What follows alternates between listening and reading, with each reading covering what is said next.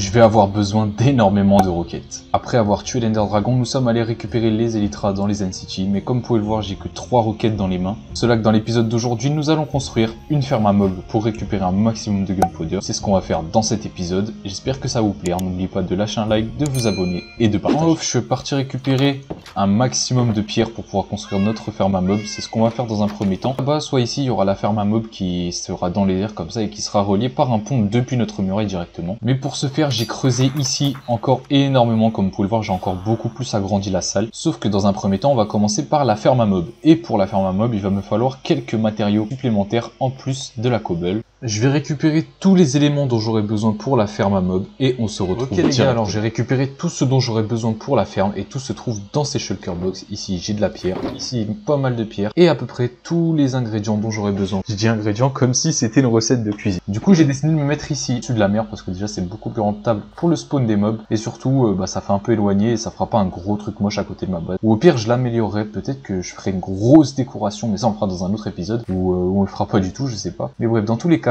on va commencer notre ferme ici et je pense que ce sera très bien pour l'instant. Donc je pense qu'on va faire le début ensemble, dans la zone de stockage, la zone où les mobs tombent, etc. On va faire ça ensemble je pense. Mais après je vous ferai sûrement un petit timelapse et je vous retrouverai dans les moments les plus intéressants. Bon du coup tout d'abord pour commencer cette usine, il va nous falloir faire la zone de stockage. On va poser 3 doubles coffres comme ça, ici. Voilà, comme ceci on pose 3 doubles coffres. Derrière on met 3 hoppers qui pointent vers ces mêmes doubles coffres et tac. Par-dessus ces mêmes hopper, on remet des coffres, et comme ceci. Ensuite, on remet encore des hoppers, et on remet encore des doubles. Ça fait 3 rangées de doubles coffres, ça fait un espace de stockage assez conséquent à vrai dire. Et au-dessus de ces coffres que l'on va pointer avec des hoppers, on va aller de 1 de ce côté-là, de 1 de ce côté-là, 4, hop, et ici ça va être la zone où les mobs vont tomber et mourir pour laisser place aux items qui vont se stocker dans les coffres directement. Voilà, du coup ça fait une grande zone de stockage qui sont reliés à peu près une vingtaine de doubles coffres, enfin une vingtaine de coffres qui sont en double coffre, bref voilà. Et ceci est donc la zone de stockage des coffres que nous allons faire dans cette ferme. Elle est assez balèze, hein, je vous avoue, mais en même temps la rentabilité de la ferme est maximum. Du coup, si la ferme produit beaucoup, il faut beaucoup de stockage, ça va de soi. Ensuite, au-dessus de ces hoppers, on va monter 2 blocs et hop, comme ceci sur le côté, pour faire un anneau tout autour de la zone de réception des mobs. Hop. Et du coup voilà, il faut faire un anneau tout autour de la zone de récupération des mobs. Je tiens à préciser que cette ferme elle est pas du tout de moi, hein. J'ai regardé ça sur une vidéo, donc si j'y pense je vous mettrai le lien dans la description. Dans tous les cas c'est un tuto que j'ai regardé sur YouTube, cette ferme ne vient pas de moi, donc voilà, j'ai pas envie de voler quelconque mérite à celui qui a fait la vidéo. Ensuite maintenant vous allez compter 7 blocs à partir du milieu de l'extrémité de chaque côté, à partir du milieu, c'est-à-dire le bloc du milieu, le quatrième, 1, 2, 3, 4, et on va compter 7 blocs dans une direction, et il faut faire ça dans toutes les directions. On va faire ça dès maintenant.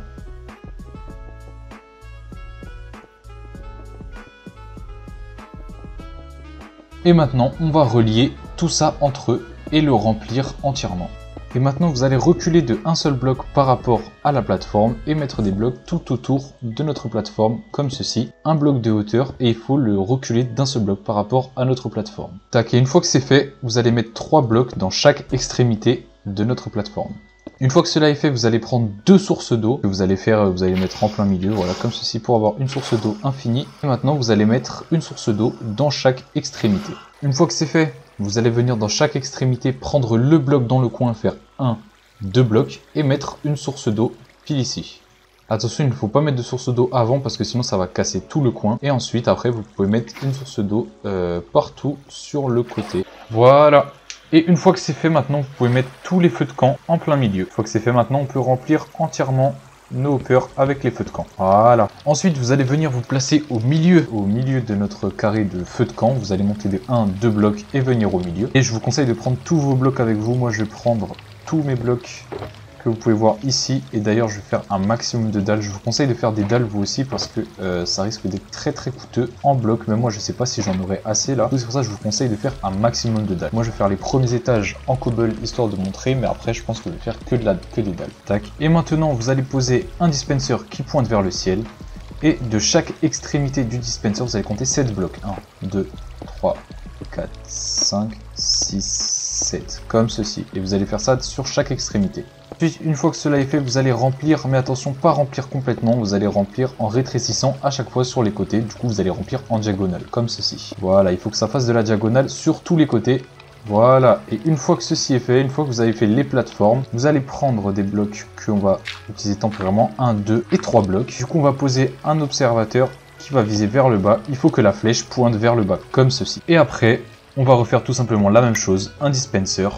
On prend des blocs, on fait 7 par là, 7 par là, 7 par là, 7 par là. On remplit et on refait la même chose avec l'observateur, dispenser, observateur, et on fait ça sur le maximum d'étages possible. Moi je vais faire sur 9 étages restants puisque j'ai que 9 observeurs et 9 dispensers. Et vous faites ça à chaque étage. Et après on se retrouve directement une fois que j'aurai fini.